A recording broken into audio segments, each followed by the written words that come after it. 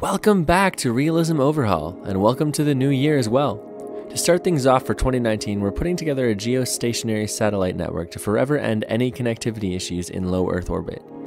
If you remember from about 10 episodes ago, we had two satellites in highly elliptical orbits that were supposed to solve this issue. However, the reality is their ability to perform the task at hand, provide consistent and reliable ComNet to Earth orbit, leaves a lot to be desired. They have since been deorbited, as well as several other LEO satellites, due to their specific missions being complete. Keeping space junk lower helps the safety of our missions and the frame rate of my PC, hence the creation of the new space program, GeoSat. With current research development, making a rocket to carry a small satellite into a specific orbit of Earth does not require a lot of funds or head-scratching engineering. Its launch vehicle consists of a single stage and 4 boosters.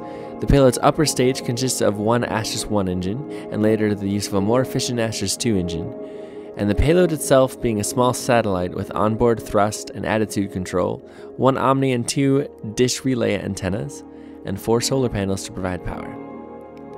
GeoSat's first launch was a test of the rocket's performance and more or less got to orbit perfectly fine.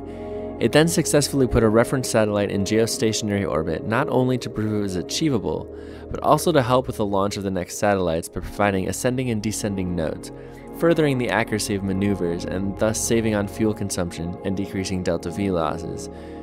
A few small tweaks to the fuel mounts and the boosters though, and we have GeoSat 2 on the launch pad ready for takeoff and orbital insertion.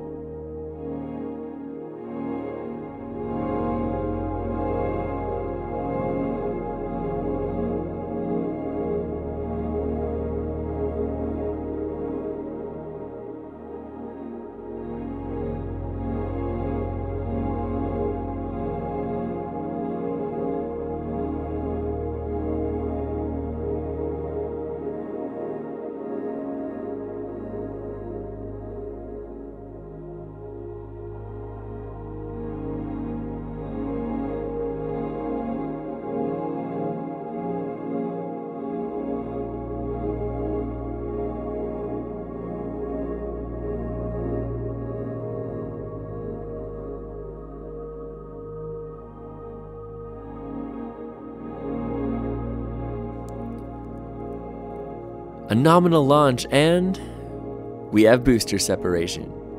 Gotta love that Korolev cross.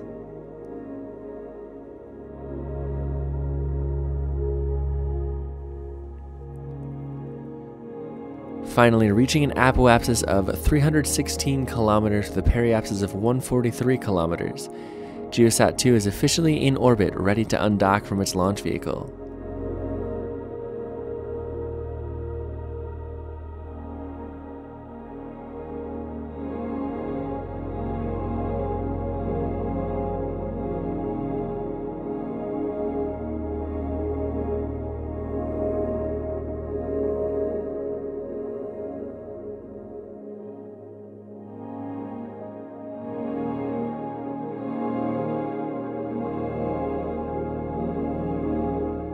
Two maneuvers need to be completed to reach a geostationary orbit.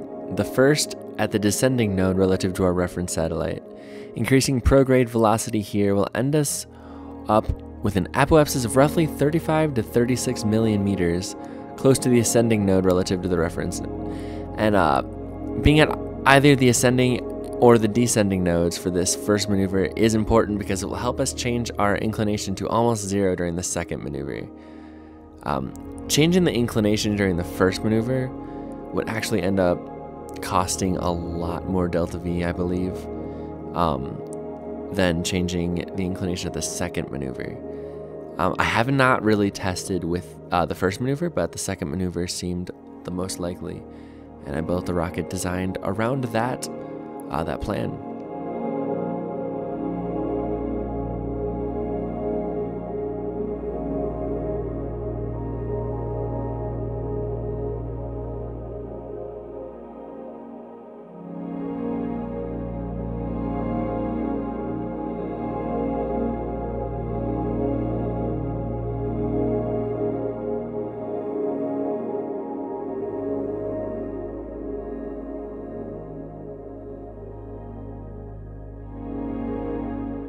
The second maneuver is then a mix of anti-normal and prograde velocity changes, ending up with a circularized orbit with low inclination. During this burn, the upper stage burns out and leaves the satellite to complete its trajectory. After this is complete, all that is left to do is further refine our inclination as desired, and then alter our orbital period to be that of the Earth's rotation.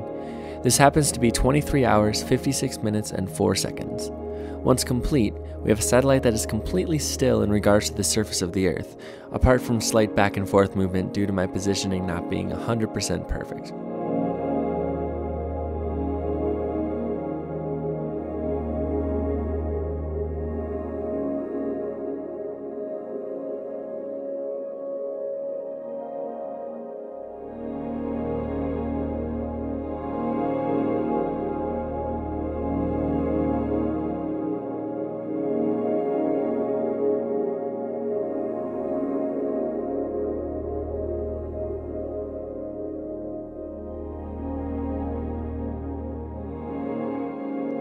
One down, 3 more to go. Unfortunately, I ended up losing some footage here, some parts completely, but others began to skip and stutter every few seconds for no apparent reason. We can thank Elgato Game Capture for this. Setting the video settings to all the way to the most performance and less quality does not fix this issue, and I have yet to troubleshoot it completely, but I'll be right on that. But for what I did end up salvaging, the best I can do is just speed it up a lot to minimize the stutter, which is, let's say, unwatchable at 1x time warp. I'll state a basic summary of the Geosat program while this footage plays, however. Geosat 3 saw the first malfunction of the Geosat program. A center of mass issue occurred, causing RCS to do a lot more work than intended, which led to every last bit of hydrazine to run out on its way to maneuver number 2, which led to a dead satellite. This issue was addressed and fixed before Geosat 4 was built, and the cause for 3's failure is still widely unknown.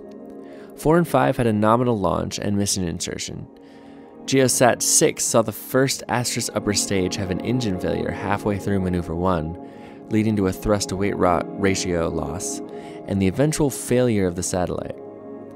However, this did not occur with the newly researched Astris 2 engine of Geosat 7, which successfully finished off the network. All satellites have one dish connected to ActiveVessel, then one dish connected to the Geosat to its right-hand side, the omnidirectional antenna being able to reach the Earth and anything in low Earth orbit, this providing exactly the kind of coverage we need. And just like the home and house satellites of the past promised to do, we'll see the end of blackouts in low Earth orbit forever.